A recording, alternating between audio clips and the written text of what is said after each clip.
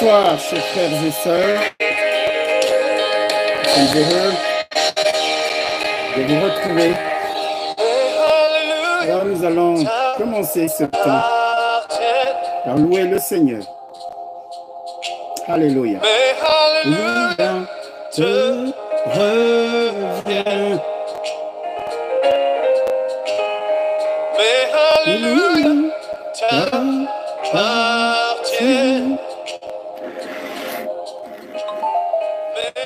Alléluia, te reviens. Est-ce que tu peux dire Alléluia au Seigneur? Est-ce que tu es Alléluia? C'est pour le Seigneur. Alléluia. Alléluia, te reviens. Jésus, mais Alléluia, t'appartiens. Alléluia. Mais Alléluia, te reviens. Tu en es digne, tu en es digne, tu en es digne. Oh Seigneur, Tu en es digne. lui seul est digne, digne de louange, d'honneur et de gloire.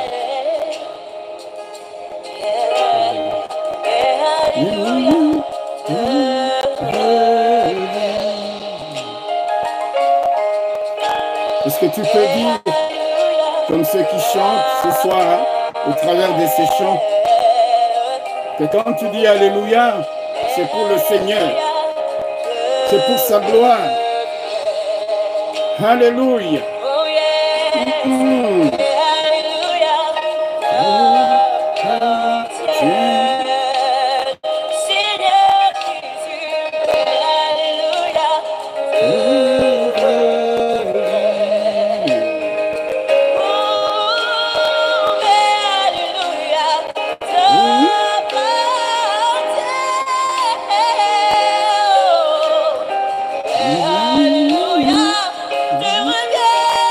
Alléluia.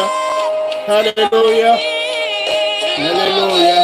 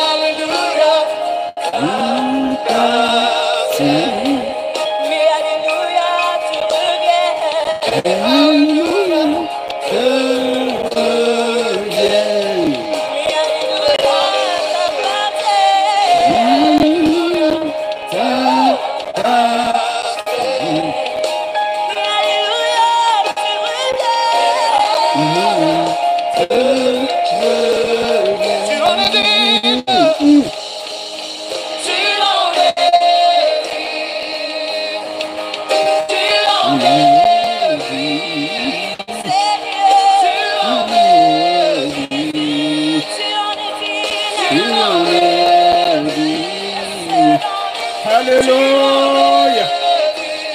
Soroba baba kasito.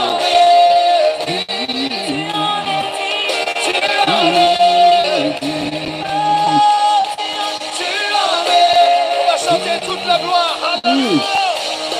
Toute la gloire. Toute la gloire, Jésus. Toute la gloire. Chantons toute la gloire. Toute la gloire. Toute la gloire, Jésus. Toute la gloire.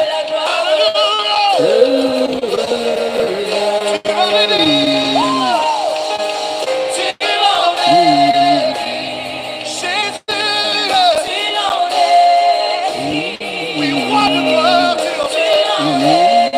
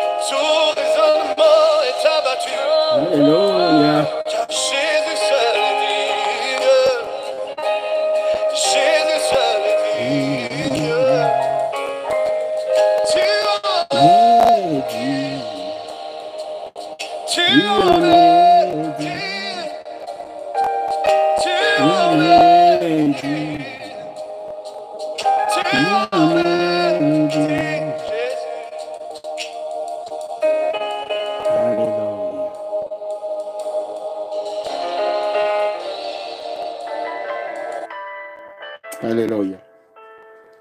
Merci Seigneur notre Dieu. Merci pour ces instants. Nous tenons devant toi les grands dieux, maîtres du ciel et de la terre. Ô Dieu, que ta grâce nous soit accordée encore ce soir abondamment. Conduis-nous par ton esprit pendant ce temps encore, Seigneur Dieu. Parle au cœur de quelqu'un, console quelqu'un, instruis-nous, édifie-nous, Seigneur. Merci pour ta parole. Ta parole est la vérité. Nous te prions de nous sanctifier par ta parole. Au nom de Jésus, nous prions et nous disons Amen. Amen. Bien-aimés frères et sœurs, je suis heureux de vous retrouver ce soir pour la suite de notre série d'enseignements tirés des paroles du Seigneur à la croix.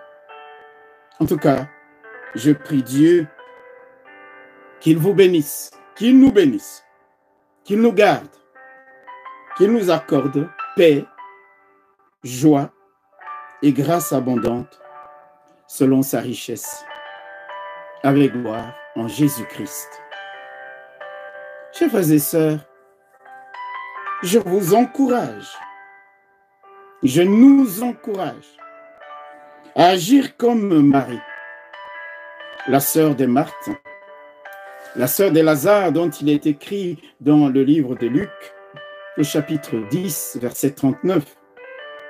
Il est écrit qu'elle s'était assise au pied du Seigneur pour écouter sa parole.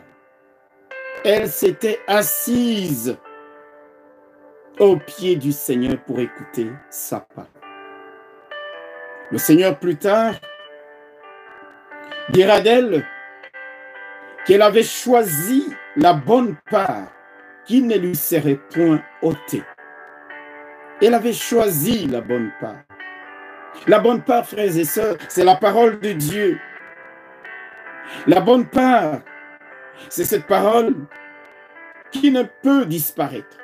C'est cette parole qui ne passera point. C'est cette parole, alléluia, que personne ne peut nous enlever une fois qu'elle est enracinée dans nos cœurs. Frères et sœurs, vous savez, nous sommes dans les temps prophétisés par l'apôtre Paul lorsqu'il écrivait à Timothée, son fils spirituel. Il dit dans 2 Timothée, chapitre 4, verset 3, 2 Timothée, chapitre 4, verset 3, il dit, « Il viendra un temps où les hommes ne supporteront plus la saine doctrine, mais ayant la démangeaison d'entendre des choses agréables, ils se donneront une foule de docteurs selon leurs propres désirs. Ils détourneront l'oreille de la vérité et se tourneront vers les fables. » Frères et sœurs, je crois que nous sommes dans ces temps-là. La démangeaison d'entendre des fables. La démangeaison, frères et sœurs, de vivre les sensationnels, l'émotionnel, les surnaturels, même si cela ne vient pas de Dieu. Cette démangeaison est telle que énormément de chrétiens aujourd'hui s'ennuient lorsque la saine parole est prêchée. Ils préféreraient passer beaucoup plus de temps devant des fables habilement conçues plutôt que d'écouter attentivement la parole de Dieu pour être instruit. Ils s'ennuient, ou en tout cas s'ils ne s'ennuient pas, frères et sœurs, ils s'accrochent au premier prophète venu, même si, comme nous venons de le dire, il raconte des fables. Nous sommes dans ce temps-là. Il viendra un temps où les hommes ne supporteront plus de passer 1 heure et demie à écouter la parole de Dieu, à louer le Seigneur, à entendre la sainte doctrine, mais pourront passer des nuits entières à s'accrocher à des révélations, entre guillemets, à des prophéties. Ils se donneront une foule de docteurs selon leurs propres désirs et ils abandonneront la vérité de la parole de Dieu.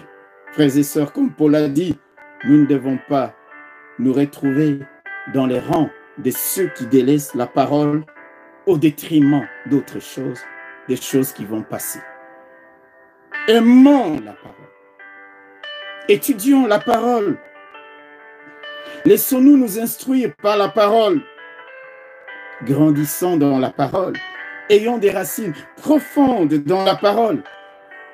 N'oublions pas que c'est par la parole et par elle seule qu'ont été créées les choses visibles et invisibles, les choses qui sont dans les cieux comme les choses qui sont sur la terre.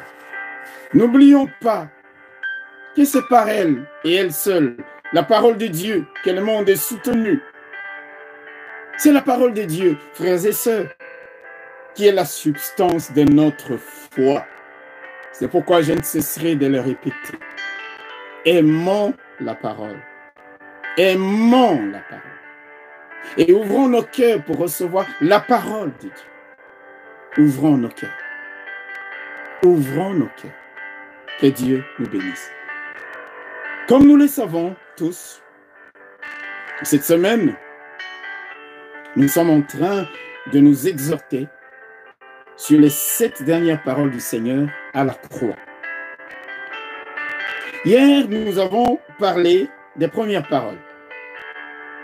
Dans Luc, au chapitre 23, verset 34, le Seigneur a prié son Père en disant « Père, pardonne-leur, car ils ne savent ce qu'ils font. Pardonne-leur. » Les premières paroles ont été des paroles pour le pardon. Apprenons à pardonner. Et apprenons aussi, frères et sœurs, à demander pardon à ceux que nous aurions offensés. Vous savez, en pardonnant aux autres, nous nous mettons, comme nous avons dit hier, nous-mêmes, en situation d'être pardonnés par Dieu pour nos fautes. Et en demandant pardon aux autres, nous manifestons notre humilité.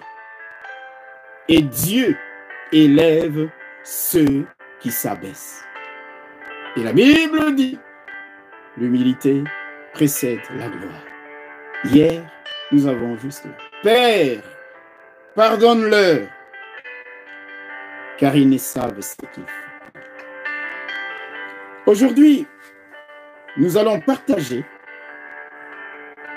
des paroles que nous avons placées dans notre chronologie comme étant les suivantes, les deuxièmes paroles.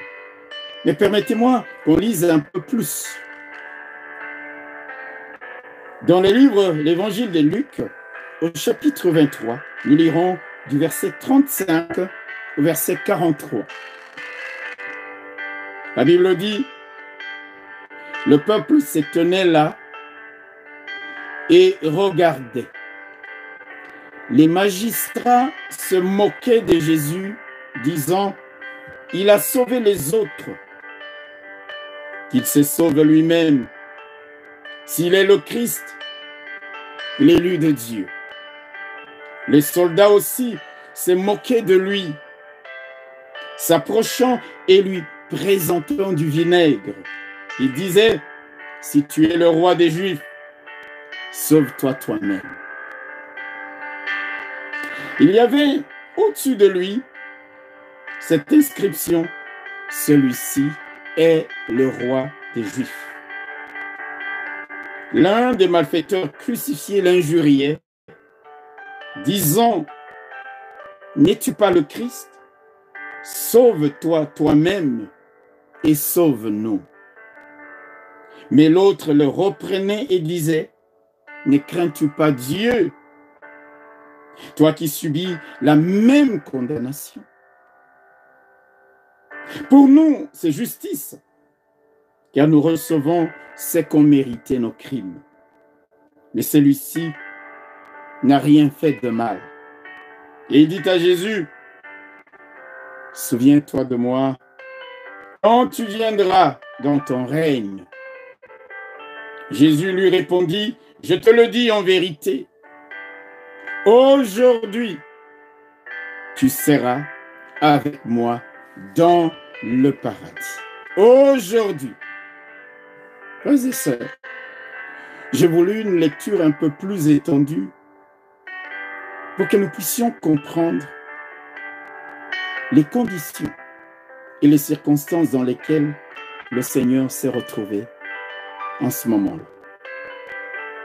Criblé, des railleries, des moqueries, des injures, les humiliations. La Bible dit que les magistrats, les soldats romains, les chefs du peuple, la foule, bref, tout le monde s'est déchaîné, s'est ligué pour s'attaquer au Seigneur. Et comme si cela ne suffisait pas, il a fallu encore qu'un brigand, condamné à juste titre pour ses crimes, vienne compléter la longue liste de cette unanimité satanique. Frères et sœurs, il pourra arriver des temps, il pourra arriver des saisons de ta vie où tu pourras, où tu peux vivre ce genre de choses. Des coalitions se formeront contre toi. Même les ennemis deviendront des amis, juste pour te cribler, comme Hérode et Pilate le sont devenus, juste pour t'attaquer, te rendre la vie impossible. Tu te retrouveras au cœur des tempêtes, des railleries, des moqueries, des condamnations, des calomnies. Tu seras peut-être tellement affaibli que les gens se régaleront à la vue de tes souffrances, à la vue de tes épreuves, à la vue de tes combats. Ils auront même l'impression, pendant un certain temps, de gagner. Ils auront l'impression, pendant un certain temps, de t'abattre, d'en finir avec toi. Mes frères et sœurs, même au milieu de la tourmente, Dieu ne nous abandonne jamais. Dieu n'abandonne jamais ses enfants. Que voyons-nous dans les cas du Seigneur, là à la croix? La Bible dit au verset 40 de Luc 23, 40 et 41, l'autre brigand le reprenait et disait, ne crains-tu pas Dieu, toi qui subis la même condamnation? Pour nous, c'est justice, car nous recevons ce qu'ont mérité nos crimes, mais celui-là n'a rien fait de mal. Frères et sœurs, j'aime ce texte. Au milieu de torrents de haine et de méchanceté, Dieu qui n'abandonne jamais les siens va se servir des malfaiteurs pour mettre du baume au cœur de son Fils. Alors que tout le monde est ligué contre lui, alors que tout le monde a le même discours, alors que tout le monde se moque de Jésus. Oh! Dieu va toucher les cœurs d'un brigand pour mettre du baume, pour consoler son Fils dans sa nature humaine, frères et sœurs. C'est ça que moi j'appelle les clins d'œil de Dieu. Laisse-moi te le dire. Quelle que soit la souffrance, quelle que soit la douleur, quelles que soient les difficultés, Dieu se servira des clins d'œil pour dire à ses enfants, pour te dire, tiens bon, tenez bon, je suis là, je suis avec vous, je suis au contrôle de toutes choses. Rappelez-vous, frères et sœurs d'Élie, lorsqu'il fouillait la colère de Jézabel, la Bible dit qu'à un moment donné, fatigué, je dirais même déprimé, il a demandé la mort. Il a dit, ça suffit. Ça suffit, Seigneur. Il a demandé la mort avant de s'endormir sous un petit arbre dans le désert. Oh, béni soit le nom du Seigneur. Je sais que parfois le sommeil, il est bon. Même au milieu de toutes les difficultés, Dieu nous donne un peu de baume aussi. Élie va donc se coucher sous ses genêts, abandonné, fouillant la colère de Jézabel, mais Dieu va lui faire plusieurs clins d'œil pour l'encourager. Alléluia. Dieu va lui faire des clins d'œil pour l'encourager. Écoutez ce qu'il est dit dans 1 Roi, au chapitre 19, à partir du verset 5. 1 Roi, chapitre 19, à partir du verset 5, la Bible dit, « Il se coucha et s'endormit sous un genêt.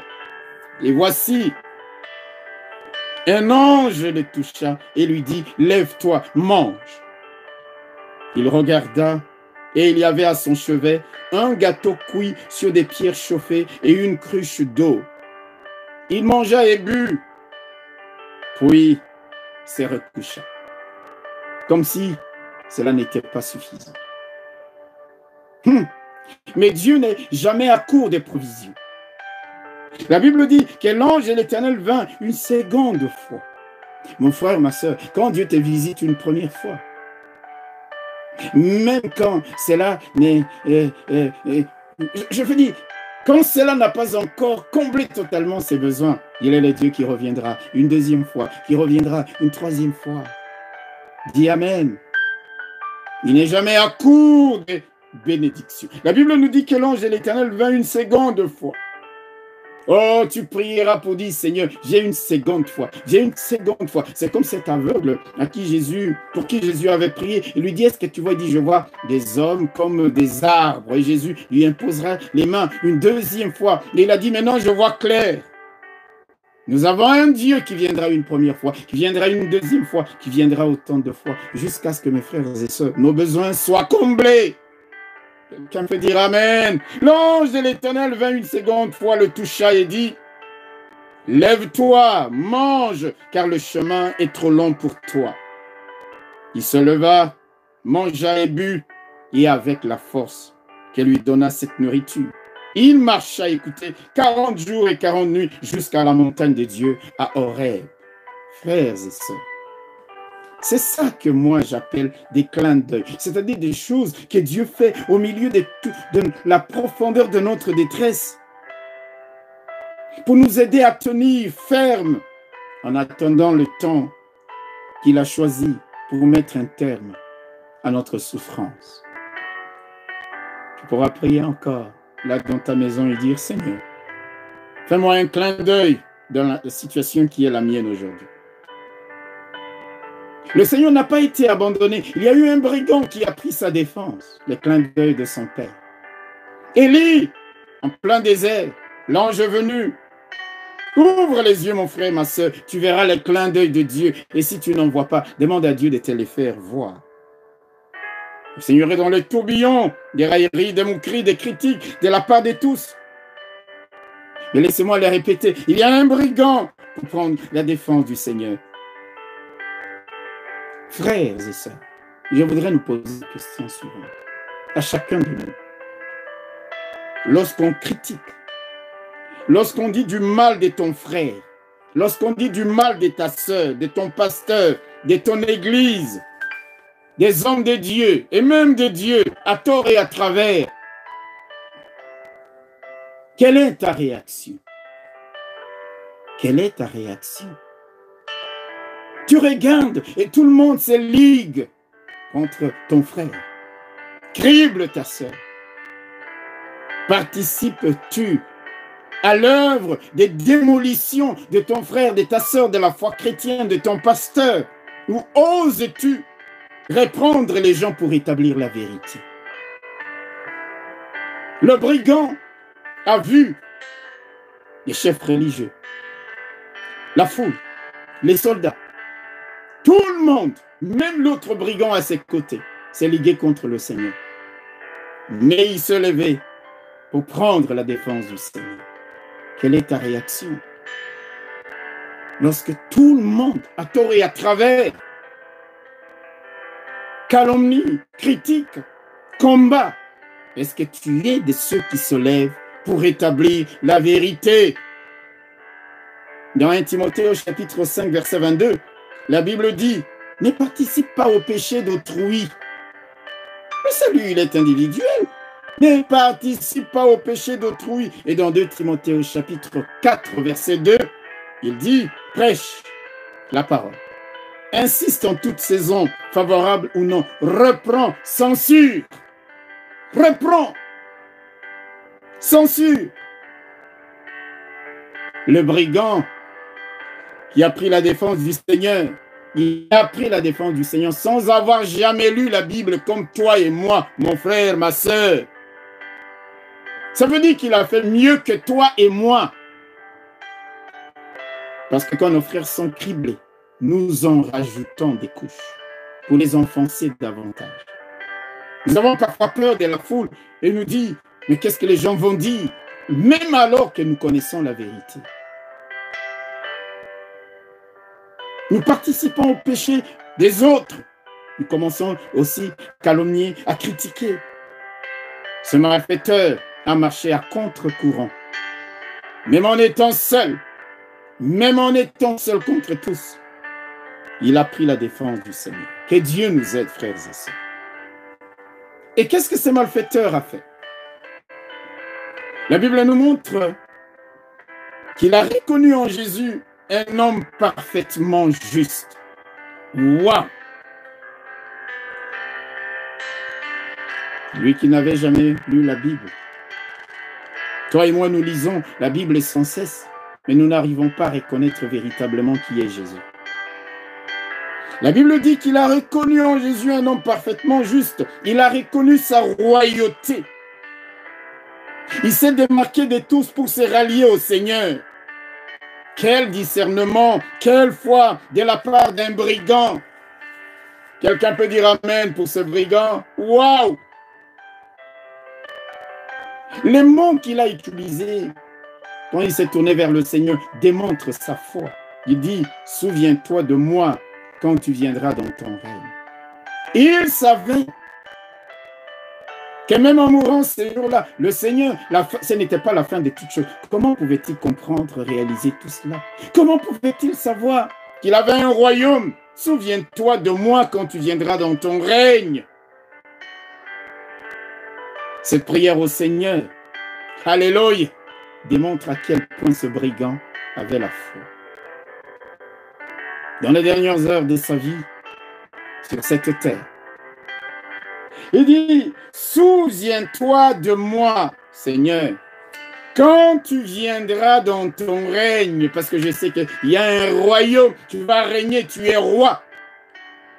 On a écrit au-dessus une inscription, celui-ci est le roi des Juifs. Les Juifs ont dit, non, non, non, non, non, il n'est pas notre roi.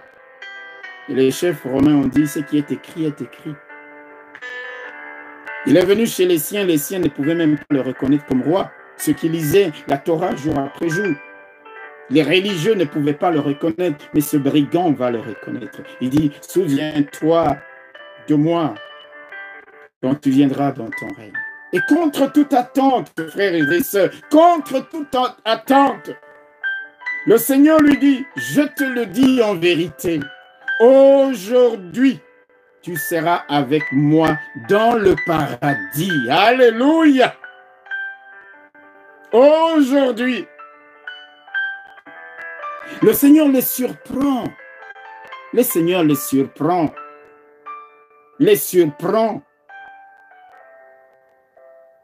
Je voudrais dire que Dieu surprendra toujours ceux qui ont la foi. Le Seigneur a vu la foi de cet homme. Il a entendu la confession de sa bouche. Il a vu comment il s'est rallié à lui contre tout le monde. Et quand ce brigand lui adresse cette requête, il lui dit, aujourd'hui, mon Dieu, le Dieu que je te prêche est un Dieu qui surprend. Il te surprendra, mon frère, il te surprendra, ma sœur. En bénissant Job au double, il l'a surpris. En envoyant un ange nourrir Élie, il a surpris Élie. Et pas une seule fois, 2 fois. Même quand Pierre avait besoin d'argent pour payer l'impôt, le Seigneur l'a surpris, frères et sœurs, toute sa vie. Il avait pêché les poissons dans les lacs de Galilée. Jamais il n'avait trouvé de l'argent dans le sein d'un poisson. Il a été surpris. C'est un Dieu de surprise. C'est le Dieu des surprises. Alléluia. Ton Dieu te surprendra un jour. Je te le dis. Dis Amen. Ton Dieu te surprendra. C'est pourquoi je te dis, tiens bon dans la foi. Continue à t'attendre à lui. Déclare des paroles. Déclare qui il est. Il est le roi des rois. Il a un royaume glorieux qui nous attend. Il lui a dit aujourd'hui même, frères et sœurs, il y a une chose merveilleuse qui se dégage des paroles du Seigneur aux brigands. Les brigands imploraient la faveur du Seigneur pour le futur. Il dit, quand tu viendras, c'est pour le futur. Mais Jésus va lui accorder sa demande le jour même, immédiatement. Il lui dit aujourd'hui. Waouh, waouh, waouh. Quelqu'un peut dire amen là où il est. Notre Dieu est aussi le Dieu d'aujourd'hui. Est aussi le Dieu d'aujourd'hui, frères et sœurs. Vous vous rappelez de Marthe, la sœur de Marie, la sœur de Lazare. Lazare est mort. Quand elle apprend que le Seigneur arrive, elle va à la rencontre du Seigneur et lui dit, si tu avais été ici, mon frère ne serait pas mort. Si tu avais été ici, il y a quelques jours, mon frère ne serait pas mort. Le Seigneur lui dit, ton frère ressuscitera. Et Marthe te dit, oui, je sais. Il ressuscitera à la résurrection. Il ressuscitera au dernier jour. Pour elle, frères et sœurs, Lazare n'allait pas ressusciter ce jour-là. Marthe avait la foi pour hier. Marthe avait la foi pour demain. Mais Marthe n'avait pas la foi pour aujourd'hui. Si tu avais été ici, hier, avant-hier, quelques jours auparavant, mon frère ne serait pas mort. Ton frère va ressusciter. Oui, je sais qu'il ressuscitera au dernier jour. Elle oubliait qu'elle était devant le Dieu, qui est le même hier, aujourd'hui et éternellement. Il est le Dieu qui a agi hier, qui agit aujourd'hui, qui agit maintenant et qui agit demain. Il est aussi le Dieu d'aujourd'hui. Crois-le, mon frère, ma sœur. Dans Luc, au chapitre 13, verset 32, il dit, voici, je chasse les démons et je fais des guérisons aujourd'hui et demain. Et le troisième jour, j'aurai fini. Alléluia.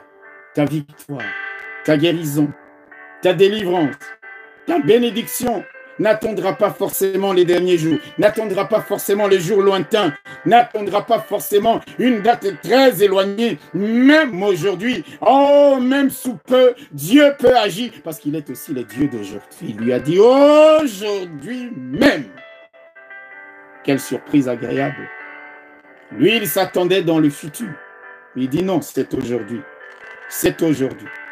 Frères et sœurs, après 40 ans à errer dans le désert, il est arrivé un aujourd'hui différent où Dieu a dit à Israël, dans Deutéronome au chapitre 9, verset 1, il a dit, écoute Israël, tu vas aujourd'hui passer le Jourdain.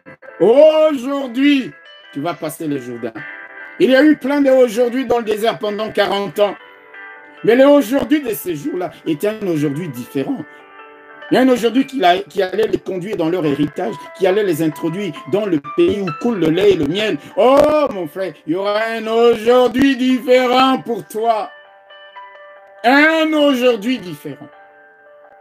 Même si tu auras erré, même si nous aurions erré pendant des années, dans Luc 19, Jésus a dit à Arche qui est monté sur un sycomore pour le voir, il lui a dit, il faut que je demeure aujourd'hui dans ta maison. Le salut est entré aujourd'hui dans ta maison. Quelle belle surprise. Arche qui ne s'attendait qu'à le voir passer. Jésus s'arrête et lui dit aujourd'hui, le salut est entré dans ta maison. C'est un Dieu des surprises et pas toujours des surprises éloignées. Alléluia, alléluia, alléluia. Il n'est pas que le Dieu des surprises pour le lendemain. Mais le jour même, c'est pourquoi j'ai prié Dieu qu'il te surprenne. Qu'aujourd'hui, en ce moment même, Dieu décrète dans les cieux. Dieu décrète dans les cieux. Aujourd'hui même, une parole. Aujourd'hui, au moment où ce message est en train d'être prêché, je prie que Dieu décrète une parole en ta faveur dans les cieux. Dans les cieux. Quand ce jour, au jour d'aujourd'hui, Dieu décrète une bénédiction en ta faveur et que tu la vives promptement. Si elle prend 1 ou 2 jours, le Seigneur te dira, je l'ai décrété dès le jour où tu as saisi la parole que ton pasteur était en train de t'annoncer. Dis amen. Dis, je saisis. Seigneur, je décrète, je prie au Dieu que tu libères aujourd'hui même, aujourd'hui, Seigneur, que tu libères une faveur, une grâce pour mon frère, pour ma sœur. Que tu nous surprennes comme tu as surpris cet homme. Tu lui as dit, non, ce n'est pas quand je viendrai, ce n'est pas dans 10 ans, ce n'est pas dans 20 ans, ce n'est pas dans 2 siècles. Aujourd'hui même, tu seras avec moi dans le paradis. Frères et sœurs, nous n'avons cessé de le dire. Ces paroles ont été déclarées à un moment particulièrement pénible pour le Seigneur. Il aurait pu être absorbé par sa propre souffrance, par sa douleur, au point de ne s'intéresser à personne d'autre, au point de n'entendre personne lui parler. Mais, même dans son agonie, il n'abandonne personne qui a besoin de lui. Alléluia. Même dans son agonie, il n'oublie pas la mission qui lui avait été confiée, par son Père, la mission de sauver les âmes. Waouh, frères et sœurs. Quand toi et moi, nous traversons des moments difficiles, comment réagissons-nous face aux autres? Est-ce que nous les écoutons? Est-ce que nous réalisons leurs besoins de salut? Est-ce que nous continuons à remplir fidèlement la mission que le Seigneur nous a confiée? Même quand nous souffrons, est-ce que nous sommes fidèles pour remplir nos obligations sans nous plaindre, sans nous rébeller ou nous mettre en colère contre Dieu qui n'aura pas fait ceci ou cela pour nous éviter les problèmes que nous traversons? Le Seigneur est dans l'agonie. Il entend, il voit les besoins. Et il agit et il intervient. Waouh! Waouh! Frères et sœurs, même dans les moments les plus difficiles, gardons le cap, même en pleine tempête. Y a-t-il des obligations auxquelles nous devons répondre, accabler, cribler? Mais nous disons, nous allons le faire. Y a-t-il une mission qu'il faille que tu remplisses jusqu'au bout? Quelques combats que tu dois mener, soutenir jusqu'au bout? Même si les temps sont difficiles, gardons le cap, même en pleine tempête.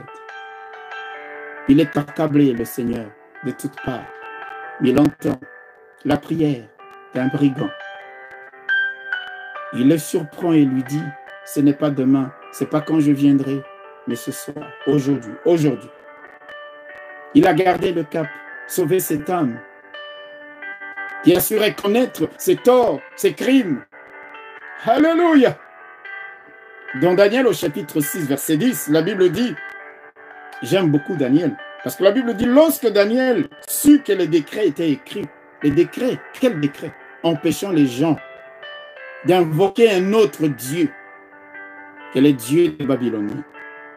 Lorsque Daniel sut que les décrets étaient écrits, la Bible dit, il se retira dans sa maison où les fenêtres de la chambre supérieure étaient ouvertes dans la direction de Jérusalem. Et 3 fois le jour, il se mettait à genoux, il priait et il louait son Dieu comme il le faisait auparavant. Comme il le faisait auparavant. Il a gardé le cap. Il a gardé le cap. Par temps orageux. Frères, sœurs, garde le cap par temps orageux. Garde la foi par temps orageux. Garde la vision. Garde le rêve que le Seigneur a déposé dans ton cœur par temps orageux. Garde l'espérance. Continue à remplir la mission que le Seigneur t'a confiée, même par temps orageux. Assume pleinement tes responsabilités, celles que le Seigneur t'a confiées, même par temps orageux. Le Seigneur a entendu, il a entendu ces brigands et lui a dit, aujourd'hui, tu seras avec moi au paradis. Aujourd'hui. Aujourd'hui, je voudrais qu'on s'arrête un peu à ces mots-là, aujourd'hui. Mon frère, ma soeur, je voudrais te dire une chose. Si tu peux aider quelqu'un, immédiatement, n'attends pas demain. Si tu as le pouvoir d'aider demain. La Bible dit, pendant que nous en avons l'occasion, pratiquons le bien envers tous et surtout envers les frères dans la foi. Pendant que nous en avons l'occasion. Quand tu remets à demain, tu ne sais pas ce que les jours d'après réservent. Le Seigneur lui a dit aujourd'hui, aujourd'hui. Alléluia. Es-tu en mesure d'aider quelqu'un aujourd'hui? Fais-le. Ne dis pas j'attendrai, j'attends. Non, fais-le. Fais-le pour quelqu'un chez qui tu as discerné la volonté de changer de statut. Parce qu'il y en a qui aident pour aider, qui sèment sur un sol stérile. Et le Seigneur lui dit, avec moi au paradis. C'est-à-dire, là où je vais, je t'y emmène. Je t'y emmène.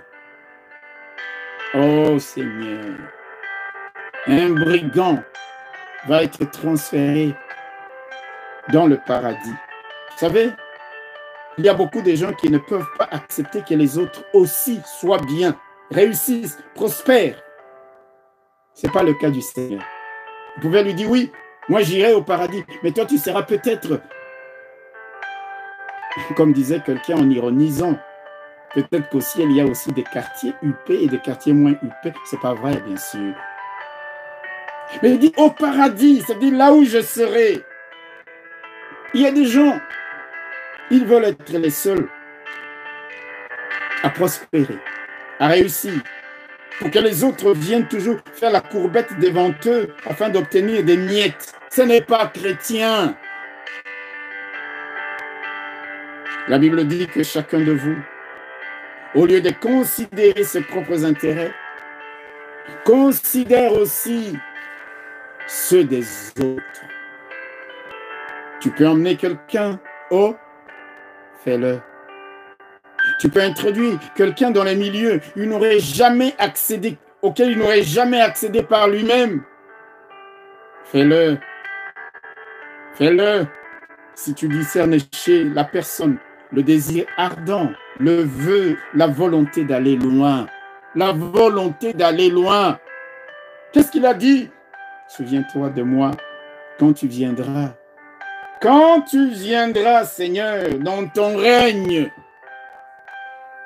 Vous savez, comme je le disais tantôt, il y a des gens chez lesquels on ne discerne aucune volonté d'aller loin. Ils tournent en rond. Et parfois, nous semons dans le désert. Nous sommes dans les sentimentalismes, les émotions. La personne n'exprime, ne manifeste aucun désir d'aller loin. Il lui dit, souviens-toi de moi quand tu viendras dans ton rêve. Si tu discernes, aide cette personne-là, le jour même, emmène-la aussi loin que tu peux, si tu discernes chez elle la conscience de son besoin d'échanger.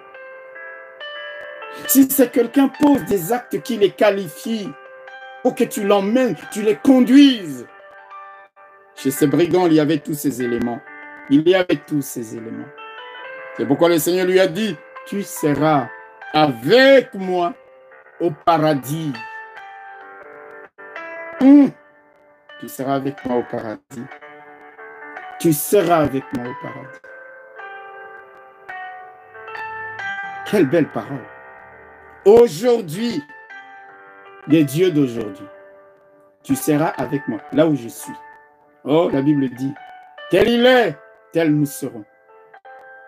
Serons semblables à lui. Oh, j'aime le Seigneur. J'aime mon Dieu. Parce que la Bible dit qu'il n'a pas fait que des Christ héritiers. Il nous a fait co-héritiers avec Christ. Vous vous imaginez, mes frères et sœurs. Jésus est appelé son fils. Et nous aussi. Nous aussi. Ah, Dieu est merveilleux. Je vous assure, c'est en cela que l'Éternel est magnifique pour nous. Il est magnifique pour nous. Aujourd'hui, tu seras avec moi au paradis. Frères et sœurs, être avec Jésus, c'est savoir où on va. Être avec Jésus, c'est être sûr de ne jamais se perdre en chemin. Tu ne te perdras jamais. Il t'a préparé des places, il a dit, je m'en vais, je reviens. Toi et moi, nous connaissons la destination finale. Nous savons ce que nous allons être, ce que nous allons devenir. Alors, je ne sais pas avec qui tu es. Avec qui tu es. Il a dit à son peuple, je vous conduirai dans un pays où coule le lait et le miel. Et malgré, frères et sœurs, tous les déserts qu'ils ont eu à traverser pendant 40 ans, ils sont entrés dans le pays de la promesse. Il a dit aux brigands, tu seras avec moi au paradis. David dit dans le psaume 23, il me dirige près des eaux paisibles. Quand nous sommes avec le Seigneur, nous savons où nous allons. Quand nous sommes avec le Seigneur, nous ne nous perdrons jamais en chemin. Jamais, jamais. Il me dirige près des eaux paisibles. Il me conduit dans les sentiers de la justice, déclarent les Écritures. Alors laisse-moi te poser la question. Avec qui tu es? Avec qui? Vous savez, même un homme de Dieu. Écoute-moi bien. L'homme de Dieu, le véritable, ce n'est pas celui qui veut que tu te tournes, que tu les connaisses plus que tu ne devrais connaître le Seigneur. C'est lui qui te montre le Sauveur. Comme a dit Jean-Baptiste. Voici l'agneau de Dieu qui ôte le péché du monde. D'autres sont venus dire à Jean-Baptiste, ne vois-tu pas que tes disciples te quittent, ils vont vers le Seigneur. Il dit, mais l'homme ne peut recevoir que ce qui lui a été donné du ciel. C'est lui l'agneau de Dieu. Voilà l'homme de Dieu. C'est celui qui nous montre Jésus, parce qu'avec Jésus, nous savons où nous irons. Avec Jésus, nous ne nous perdrons jamais en chemin. Alors avec qui tu es? Si tu t'es attaché à un aveugle, la Bible dit, fais attention. Parce que si un aveugle conduit un aveugle, tous les deux vont tomber dans une fosse. Frères et sœurs, ces brigands est allé le jour même au paradis avec le Seigneur. Quelle grâce! Quelle grâce! Quelle grâce! Il est le Dieu de toute grâce. Souvent, quand nous disons aujourd'hui que la paix et la bénédiction, la grâce du Seigneur soient sur, il y en a qui ne disent pas Amen, mais c'est une grâce, c'est-à-dire, même si tu n'as pas mérité, que le Seigneur déverse sa grâce sur toi pour accomplir des choses merveilleuses dans ta vie. Nous devrions tous les jours dire, Seigneur, fais-moi grâce, non pas à moi, non pas à cause de mes mérites, non pas à cause de mon niveau spirituel. Seigneur, fais que ta grâce coule sur ma vie. Ce brigand est allé le jour même au paradis. Il a reconnu Jésus comme sauveur. Il a confessé de sa bouche qu'il est roi. Et mieux encore, il a reconnu parfaitement ses torts. C'est ça ce qu'on appelle la repentance. Il a dit, nous méritons ce qui nous arrive à cause de nos crimes. Mais lui, il n'a rien fait. Le Seigneur a regardé cet homme et il lui a dit, aujourd'hui, tu seras avec moi dans le paradis. Mes frères et sœurs, malgré son passé de brigand, cet homme, le jour même est allé au paradis. Je te le dis, en vérité, aujourd'hui même, aujourd'hui, tu seras avec moi dans le paradis. De très belles paroles. Je ne sais pas quelle a été la réaction de ce brigand. S'il pouvait descendre de la croix, se prosterner devant le Seigneur, lever ses mains pour le louer, pour l'adorer, pour lui dire « Seigneur, merci pour ta grâce », il l'aurait fait. Toi et moi, nous avons encore l'occasion aujourd'hui de nous mettre à genoux, de lever nos mains et de dire à Dieu merci pour toutes les grâces, toutes les faveurs. Parfois, nous ne réalisons pas la grâce que Dieu nous a accordée, nous a fait de le connaître malgré ce que nous étions, ce que nous avons fait. Le Seigneur lui a dit aujourd'hui, Oh, je prie qu'il y ait un aujourd'hui qui changera la donne dans ta vie. Je prie, frères et sœurs, je prie, mon Dieu, je prie, mon roi, qu'il t'accorde à toi aussi de vivre un aujourd'hui. Il lui a dit aujourd'hui, tu seras avec moi dans le paradis. N'est-ce pas, frères et sœurs, en cela que notre Dieu est merveilleux. Il n'a pas d'égal. Il n'a pas de rival, mon frère, ma sœur. Notre Dieu est merveilleux dans ses paroles. Oh, j'aime beaucoup ces paroles. Aujourd'hui, je te le dis en vérité, tu seras avec moi dans le paradis. Il a sauvé, même alors qu'il était pendu entre ciel et terre. Le Dieu qui entend la détresse, même quand lui-même était dans la tourmente. Alléluia. Laissez-moi, frères et sœurs, nous exhorter à croire dans ce Dieu-là, à nous attacher à lui, à nous attacher à lui, à nous attacher à lui, à nous attacher à lui. Alléluia, alléluia, alléluia. Les paroles d'aujourd'hui, c'est aujourd'hui, tu seras avec moi dans le paradis. Ton Dieu, il est le Dieu qui ne va pas te laisser, qui veut t'élever, qui veut t'emmener loin. Retiens cette parole. Mais comme je l'ai dit, regardez, c'est au moment de la souffrance aussi, de ce brigand que le Seigneur lui a adressé ces paroles.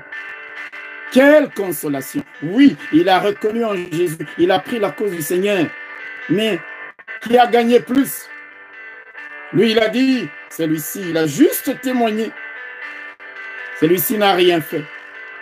Mais ce qu'il a reçu en retour n'a rien d'égal à ce qu'il avait donné, frères et sœurs. Il a juste dit, comment peux-tu injurier, insulter cet homme qui n'a rien fait? Ne crains-tu pas Dieu, toi qui subis la même condamnation pour nous, c'est justice. Il a pris la défense du Seigneur. Il a mis dans les cœurs du Seigneur un baume. Vous savez, frères et sœurs, c'est que nous donnons à Dieu. Quand nous donnons quelque chose à Dieu, c'est que nous recevrons. Il n'y aura jamais la même mesure. Jamais la même mesure. Le Seigneur lui dit aujourd'hui, waouh, waouh, waouh, waouh, waouh. Aujourd'hui, aujourd'hui, aujourd'hui, aujourd'hui, tu seras avec moi dans le paradis. Béni soit le nom du Seigneur. Il a changé totalement la donne en faveur de ses brigands. Alors, bénissons le Seigneur. Célébrons le Seigneur. Attachons-nous à ce Dieu-là. Et nous pouvons chanter gloire, louange, honneur à ce Dieu-là. Alléluia. Alléluia. Alléluia. Merci Seigneur. Merci notre Dieu. Alors là où tu es, tu vas chanter. Nous allons chanter. Alléluia. Pour ce Dieu-là. Merci Jésus.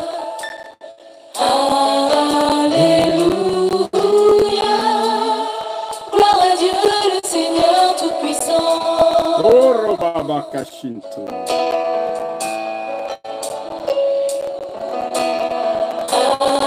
Alléluia. Merci Seigneur. Alléluia. Gloire à Dieu le Seigneur Tout-Puissant.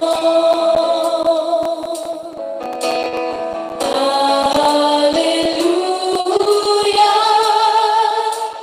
Tu es saint.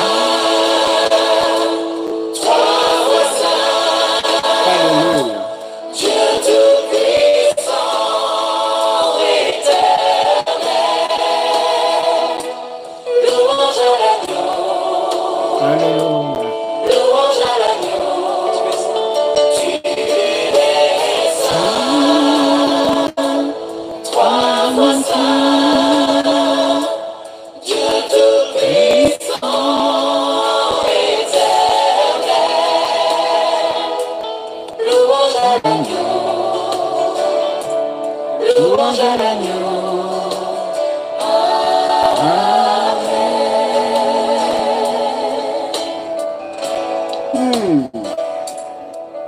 Merci Jésus. Merci Seigneur. Aujourd'hui, pas demain. Seigneur, opère un miracle. Visite mon frère, ma soeur, éternel, qui est dans la détresse. Parce que même dans la détresse, tu ne nous abandonnes point. Oh Seigneur Dieu, sauve quelqu'un qui, comme le brigand ce soir, se tourne vers toi et qui te dit, souviens-toi de moi, vois ma situation, vois ma condition. Seigneur Dieu,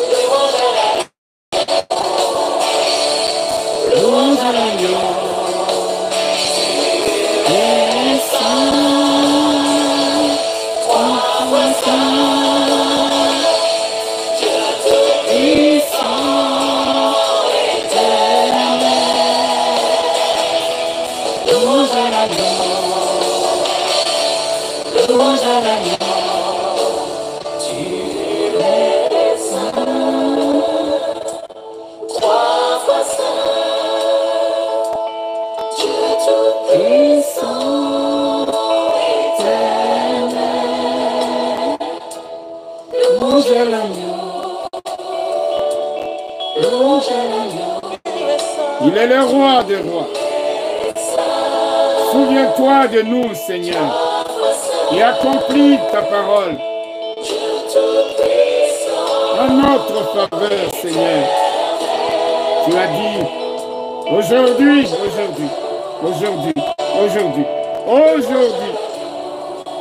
Seigneur Dieu, qu'il y ait cet aujourd'hui, qu'il y ait des clins d'œil de ta part, Seigneur, des clins d'œil de ta part, éternel.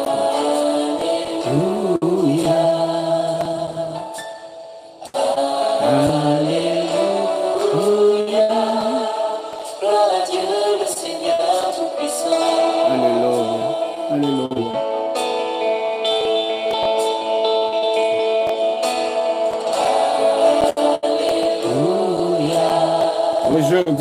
Aujourd'hui, lui a-t-il dit, aujourd'hui,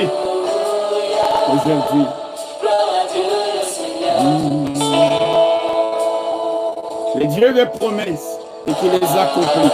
C'est pourquoi il lui a dit, je te le dis en vérité, alléluia, en vérité, parce qu'il ne peut mentir. Il lui a donné la promesse.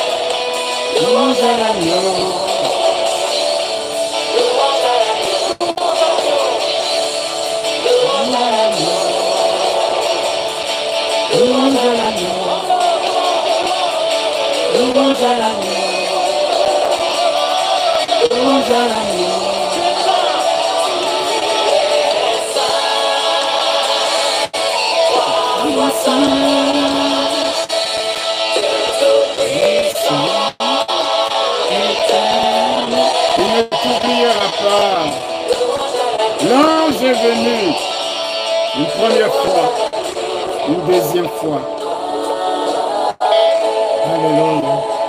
Dieu viendra. Et il viendra autant de fois que cela sera nécessaire. Regarde le clin d'œil de Dieu. Au milieu de ta détresse, il ne t'a pas abandonné, il te dit, tiens bon, je suis là, je suis au contrôle. Je suis au contrôle. Ta bonté atteint jusqu'aux cieux. Alléluia. Ta fidélité jusqu'aux nues. Ta justice est comme les montagnes de Dieu. Alléluia. Tes jugements sont comme le grand abîme. Alléluia. Éternel, tu soutiens les hommes et les bêtes. Combien Alléluia. est précieuse ta bonté, ô Dieu. À l'ombre de tes ailes, les fils de l'homme cherchent un refuge. Ils se rassasient de l'abondance de ta maison. Alléluia. Ils se rassasient de l'abondance de ta maison. Merci Jésus. Et tu les abreuves au torrent de tes délices. Alléluia. Car auprès de toi est la source de la vie. Alléluia. Par ta lumière, nous voyons la lumière. Merci Seigneur. Étends ta bonté sur ceux qui te connaissent et ta justice sur ceux dont le cœur est droit. Amen. Amen. Amen. Père de gloire et de grâce, c'est vers toi que nous nous tournons maintenant. Toi, le Dieu qui donne des promesses précédées de « je te le dis en vérité », parce que tu ne peux pas mentir. Et au milieu de la détresse, tu es le Dieu qui vient à notre secours. Merci Seigneur Jésus d'être venu au secours de cet homme pour l'élever, le conduire dans la gloire. Oh Dieu! Je prie que maintenant, mon frère, ma sœur, reçoivent, oh Dieu, ce que tu décrètes aujourd'hui en sa faveur. Je prie contre toutes les formes d'attaque des puissances et ténèbres contre ton peuple. L'ennemi qui veut voler, détruire, dérober. Nous brisons les projets de puissance du mal contre ton peuple au nom de Jésus-Christ. Seigneur notre Dieu, que là où nos ennemis nous criblent, que tu t'élèves, Seigneur notre Dieu. Que tu te lèves, oh Dieu. Que tu t'élèves pour intervenir. Que tu t'élèves pour nous sauver. Que tu t'élèves, Éternel notre Dieu, pour relever nos têtes. Fais-nous des clins d'œil. Fais-nous des clins d'œil dans cette détresse profonde qui est celle de mon frère, qui est celle de ma sœur. Je prie, Seigneur Dieu, que quelque chose, un baume, oh, dans son cœur, qu'il soit surpris, qu'il entende des choses, oh, de ta bouche, qu'il vive des grâces, des surprises, des bénédictions, comme tu as surpris Élie. Oh, Seigneur Dieu, viens encore, et encore, et encore, Seigneur notre Père. La première fois, tu lui as donné de quoi manger, il s'est rendormi. Oh, mais tu es le Dieu qui est revenu, Reviens, Seigneur, reviens, notre Dieu. Viens encore, viens à nouveau secourir ton peuple. Nous donner la force de continuer 40 jours, 40 nuits de marche jusque sur le mont Horeb, Seigneur notre Dieu, afin que nous puissions nous acquitter des missions dont tu nous auras chargés, Seigneur. Oh, Seigneur notre Dieu, merci d'être le Dieu qui n'a pas tenu compte de sa souffrance, qui n'a pas regardé à sa souffrance, à son humiliation, mais qui a regardé aux besoins de ce brigand, c'est-à-dire de mon frère, de ma sœur et de moi-même. Merci, Seigneur Jésus, de ce que ce n'est pas sur base de ses mérites que tu lui as dit que le jour même il allait être au ciel. Toute notre justice est comme un vêtement souillé. Nous voulons accomplir des bonnes œuvres, mais dans le même temps, Seigneur notre Dieu, nous voulons te dire que c'est uniquement sur la base de ce que Christ a accompli à la croix, uniquement par la foi en toi, que nous nous attendons à ta bénédiction, que nous nous attendons à tes grâces et à tes faveurs dans nos vies. Donne-nous d'apprendre les leçons de ces paroles, Éternel notre Dieu, de faire du bien comme nous pouvons le faire aujourd'hui, plutôt que de remettre le jour d'après. Seigneur, d'être de ceux qui peuvent prendre la défense de nos frères, de nos sœurs lorsqu'ils sont attaqués, criblés, critiqués, pour établir la vérité. Éternel mon Dieu, Éternel mon roi. Je te recommande mon frère, je te recommande ma sœur. Je nous recommande tous à toi, à ta grâce.